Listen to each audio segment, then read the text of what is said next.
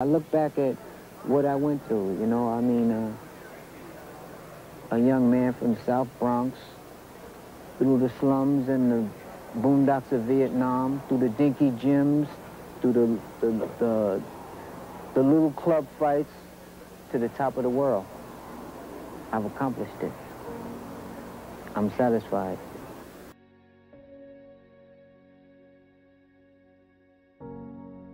Saoul Mamby's story begins in the South Bronx in New York.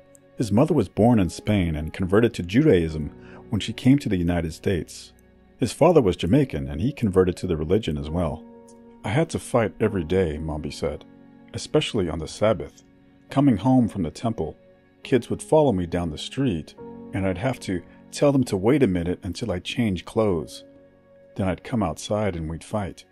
After a while, they stopped following me." Mamby believes his last name is of African origin. His first name, Saoul, may be a misspelling of a biblical king. "Ever since I was small," Mamby said, "my mother said I would be a warrior." At the age of 16, Mamby began boxing, compiling an amateur record of 25-5. He would use his middle name, Paul, and win a sub-novice title in the Golden Gloves. He would then be drafted into the Vietnam War, serving in the infantry. Mamby remembers sitting around with his fellow soldiers, joking and talking about what they were going to do after the war. But after seeing some of his buddies leave the country in body bags, Mamby made a vow to himself to lead the life he wanted if he got out alive. "I didn't want to be the shoulda, coulda, woulda," Mamby said, "because when it's over, it's over. I made it out of a hellhole, so whatever I want to do, I'm going to do, as long as it's not hurting me or anybody else." Mamby would be discharged from the Army and become a professional boxer in 1969. He was 22 years old and honed his skills at Stillman's and Gleason's gym in New York.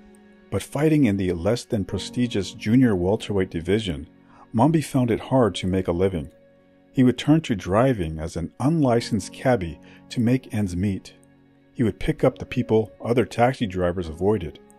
But as crime increased in New York City, Mamby decided to give up driving the taxi. "A lot of other drivers were getting shot at," Mamby said. "So I quit. I figured my time was coming." He instead became focused on becoming boxing's globetrotter, a fighting gypsy that would go into an opponent's backyard at a moment's notice. As a result, his one-loss record wasn't the greatest, and by 1976 he compiled a record of 18 wins against 8 losses with 5 draws. He would lose decisions to all-time greats in Roberto Duran and Antonio Cervantes before getting a surprise title shot against WBC junior welterweight champion Sainsak Muangzaran in Thailand. "When I landed in Thailand, I was greeted like a king," Mamby said. "The 2 weeks I was there before the fight, you would think I was champion. I walked down the street, turned around, and I had 100 people following me. Kids, young women. I'd go to the gym and I'd have more people watching me train, so they switched my training facilities to the stadium. It held about 3,000 people, and every day I trained, it was packed. The biggest crowd I trained in front of was 50,000. It gave me the incentive. I thought, I want this belt. I'm going to fight my heart out." Mamby would later call the fight the best performance of his career. In his opinion, he won 12 of the 15 rounds against Muangzaran. But the local judges didn't see things his way. "They weren't going to let me win the title," Mamby said. Mamby would then sign a managerial deal with Carl King, son of promoter Don King, and Mamby was moved into the #1 spot in the WBC ratings. Mamby then went on a 6-fight win streak over the next 2 years before getting another title shot, this go around at Sang Ha-Yun Kim, the newly crowned champion out of Seoul, South Korea. But his manager, Carl King, didn't bother making the trip with Mamby to Seoul. Arriving with only his trainer and his girlfriend, Mamby did as he always did, go into his opponent's backyard and cross his fingers that he would get a fair shake. "They did everything to me over there," Mamby said. "Harassment and all these other tricks. They put me in a gym with no windows in it, a dingy hotel. I said, that's okay, I'm gonna win it." And behind on points, Mamby mounted a late rounds comeback. When he knocked Kim down, he thought the referee would give the local favorite extra time to recuperate, But then Kim's chief second came into the ring and waved the fight off. All the strength in my body left, Mamby said. I just fell to my knees and thanked God that I did it. I went back to the locker room in tears.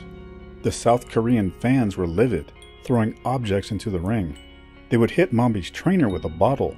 The police came and escorted Mamby back to the hotel, where he would catch the next plane out. When I won the title, it was a shock. Nobody gave me credit. Nobody even thought I had the ability, but I did it. I beat the odds 3 million to 1, and it was a shock to the boxing world that I won. It wasn't a shock to me.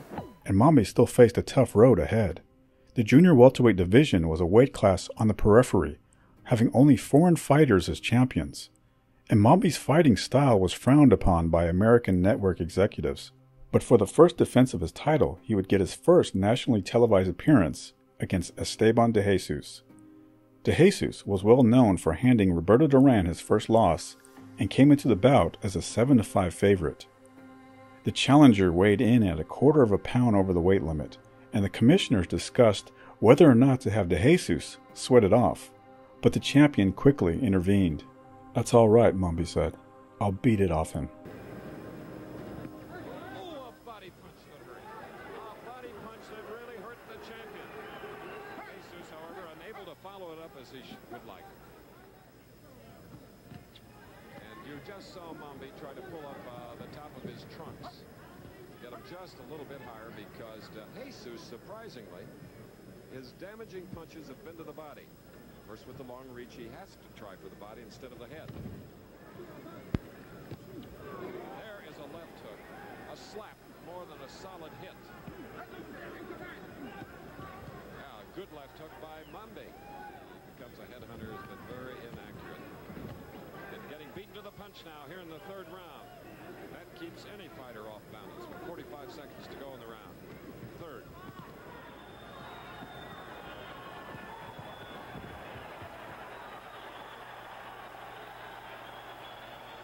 Scott Ledoux, the underdog.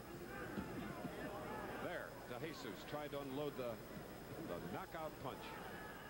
We got about 1 minute and 30 seconds left in this, the 11th round. Scheduled for 15, neither fighter down. Portion of the glove. That's legal. Punches from everywhere. A buzzsaw is Saoul Mamby. The fans beginning to love his skill. Always that chance. But not when a left is in your face like Mamby's left is. Talk about counterpunching. It's beautiful.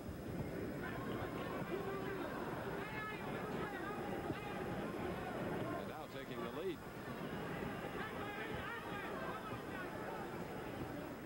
Whereas Mamby, the champion, lost a 10-round decision to Roberto Duran. Jesus now in serious trouble, and down he goes with about 20 seconds, a mandatory 8 count. 15 seconds to go. You cannot be saved by the bell. 7, the mandatory 8, and Rudy Ortega looks at the eyes of De Jesus, who's blinking them.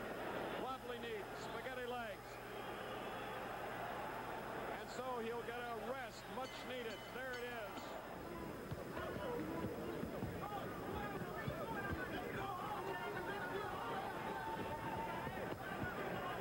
Up his punches, but fighting back is De Jesus, and he's down. We have 1 minute and 5 seconds remaining, and the fight is over.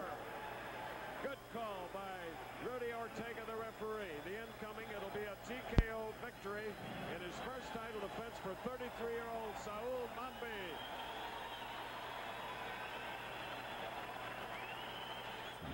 Mamby's performance impressed New York Post writer Dick Young, who commented, "Mamby's feet are always skimming across the ring, like a water spider on a lake." 3 months later, Mamby would get more exposure as he appeared on the undercard of the Larry Holmes-Muhammad Ali bout.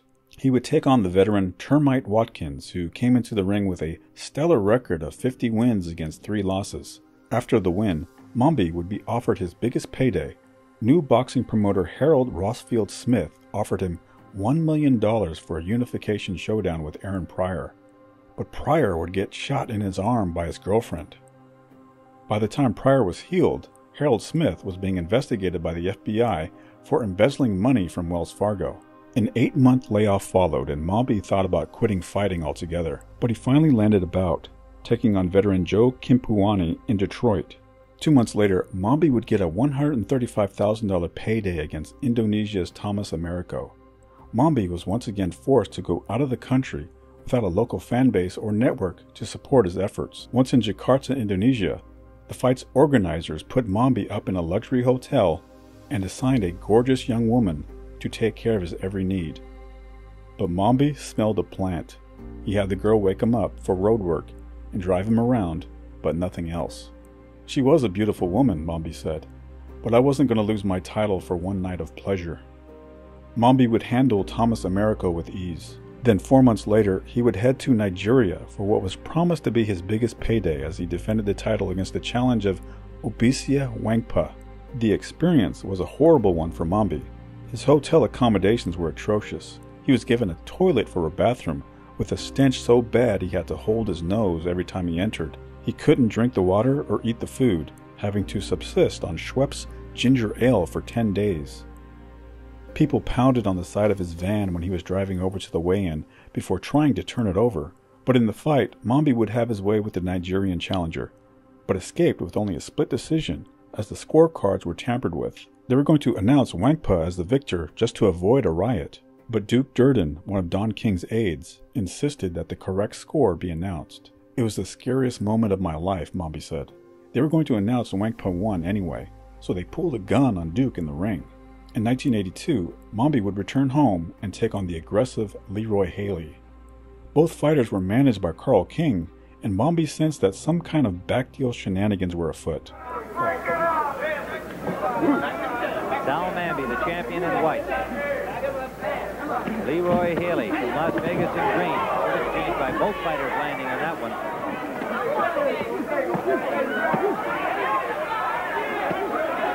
Mamby with a short right hand to the ear inside. Best punches of the fight by Mamby, Tim. Haley just kind of resting on the ropes, waiting to explode, and there he comes out.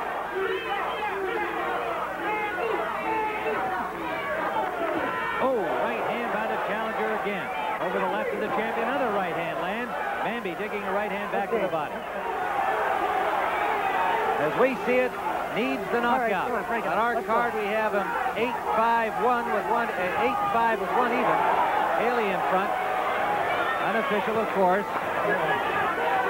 Judge from Puerto Rico, one from Mexico, one from Cleveland will do the scoring for the WBC. Haley willing to slug with him here even in this final round, but now ties him up. Well, they told him in this quarter, let it all hang out. You want to be the champion. This is it.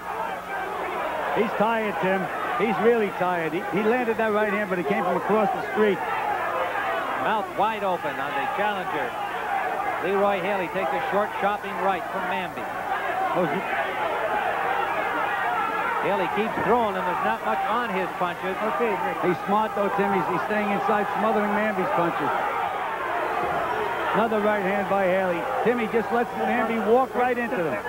Mamby looking out at Larry Holmes, who's seated next to it, for some kind of encouragement or advice, and he hasn't got enough time to be looking elsewhere. Battering inside against Haley, scoring to the body, but again smothered by Haley. Looks a little like Holmes throwing that right hand against Toomey. Another right hand lands. Mamby trying desperately here, but he cannot hold off the onslaught of Haley. The crowd is on its feet here in the front row theater. 20 seconds to go in the fight. Leroy Haley will just not let the champion Mamby get anything going here. Mamby throwing punches desperately, knocks the challenger into the ropes, but not down. Final seconds of the fight. The referee Keogh trying to separate them. Mamby trying to break loose. And that's it. It's all over. The audience is on its feet here in the front row theater. Judge Jose Guerra scores the fight. 145, 142, Haley. Judge Roberto Ramirez scores the fight. 144, 143, Mamby.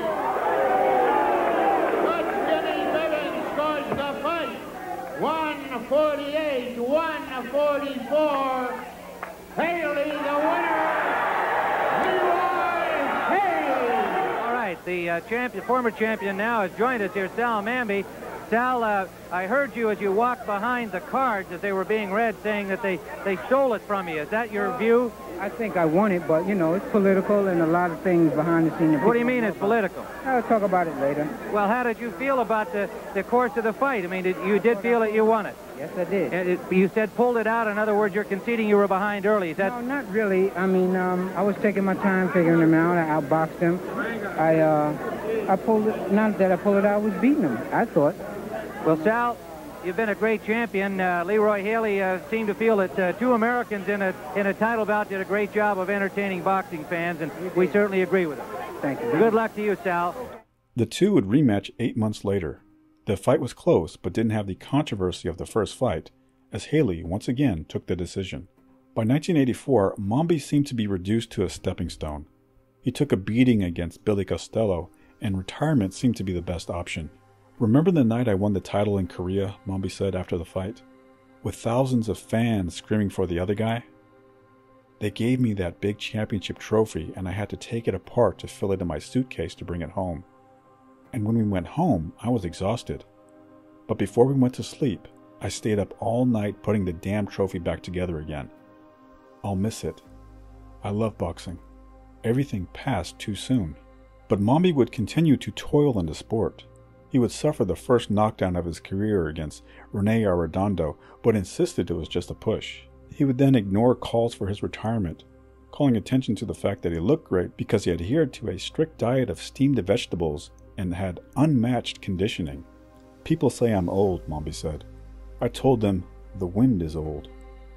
Mamby would then lose more than he won, but spring an occasional upset as he would defeat up-and-comers and contenders alike, such as Glenwood Brown, Larry Barnes, Reyes Cruz, and Gary Hinton, who would all suffer losses against an aged Mamby.